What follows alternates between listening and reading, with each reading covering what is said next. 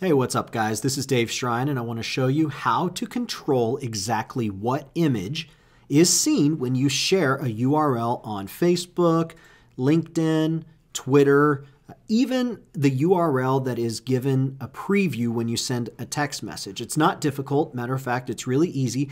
And we're going to start off by showing you how to accomplish this using WordPress, by far the most popular website builder out there today. So we've got our image, we've got our page right here, and we've got a new page that we just set up.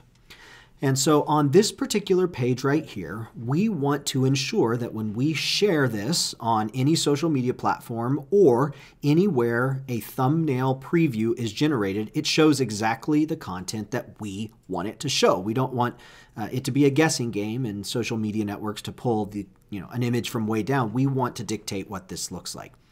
On WordPress, it really could not be easier than downloading simply a plugin that allows you to do this, and I like to recommend Yoast SEO. Why? Because Yoast SEO is pretty much the gold standard for determining your SEO, your search engine optimization settings, your titles, descriptions, URLs, keyword ratings, etc. But it also allows you to designate a social sharing image for the social network platforms. And more specifically, it ties in your settings to Open Graph. So if you ever see Meta OG, it's Open Graph Protocol. And that's what these sites are looking for in order to determine what to display when you share the image. So if you download Yoast SEO and install it, once you activate it, when you go into a page in the background, and so this is our page, this is the background, the only difference between Yoast Premium and Yoast Free is this tab setting right here on social. When you're using Premium, it shows you a preview of what your social sharing will look like. On the free version, it just gives you the ability to type in your title, your description, and choose an image. So this section is gone. You can do the same thing for Twitter as well down here. That's the only difference.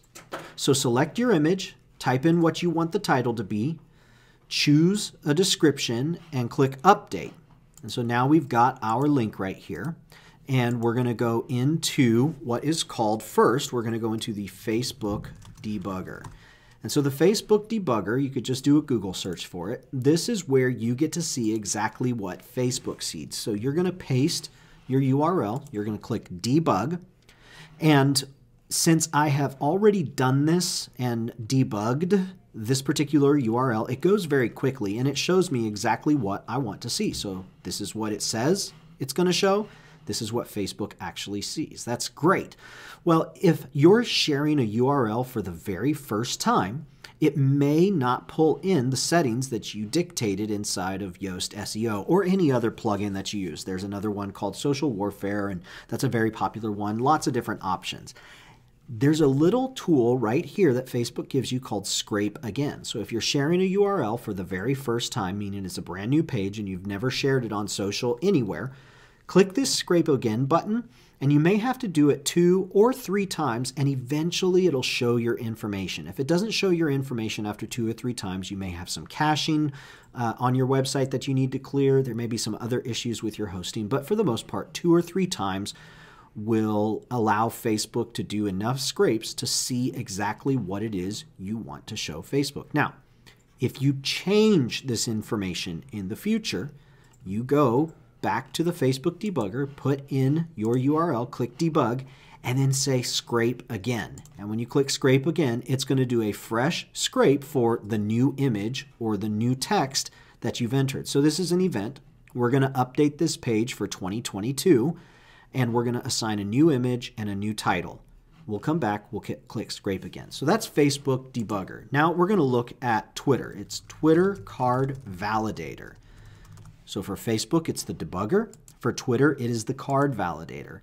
We're going to paste our URL, and we're going to click Preview Card. And on Twitter, it shows us exactly what it's going to look like. And you'll notice that it's identical to what we see right here. So that's the Twitter Card Validator. And again, if you change this information in the future, come back to the validator, put in your URL, click Preview Card, and make sure it shows the updated information. Lastly, we're going to look at LinkedIn Post Inspector. And the post inspector is just like the first two. You paste your URL, you click inspect, and it pulls up exactly what you set inside of Yoast SEO. And it shows you all of this information down here. So that's how you do it in WordPress. Now, what if you're using Wix? What if you're using Squarespace? Well, it's very simple to find out how to do that. Go to the documents, the help documents on whatever your website builder is, and do a search for social sharing image or set social sharing image. In this case, changing your social sharing image, and it'll go through and it'll show you exactly how to accomplish this using that builder. So this is for Wix. If you look at Squarespace, adding social sharing images, and it gives you the instructions right here.